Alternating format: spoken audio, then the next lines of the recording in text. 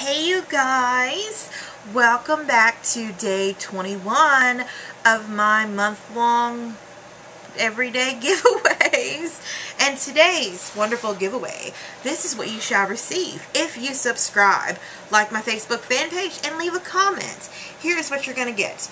You're going to get something similar that I gave away earlier this month that a lot of you seem to really like, and be enthusiastic about or whatever. It is a bag of bath caviar from a cherry blossom scent, and I smell it through the bag. This is what it is. It's quite a big bag. It's practically big as my hand, so that's a lot of bath caviar.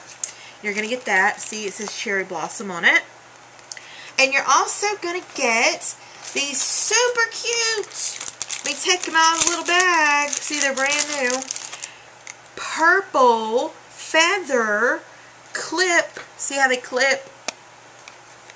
Hair clips. Aren't those cute? Like, I bought myself like 3 or 4 pair of these.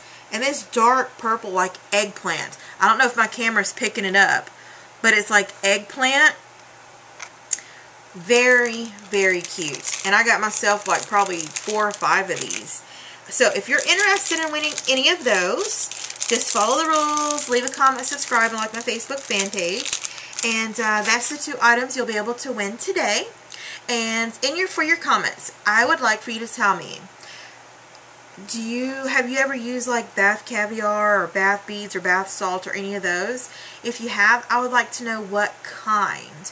My personal favorite, I like Bath and Body Works, their bath salts and beads, but there was another kind that I had got from Walmart.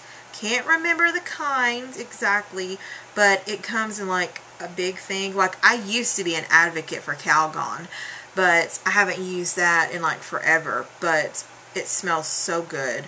But I haven't tried it in forever, but that is the kind I like. And the little rocks are okay, the bath beads are okay, but I like the bath salt. It tends to dissolve faster, and the scent lingers longer on my skin. But that's just me. So leave that in the comments below, and hope you guys are having a very Merry Christmas and Happy Holiday season, and I will see you guys tomorrow. Bye!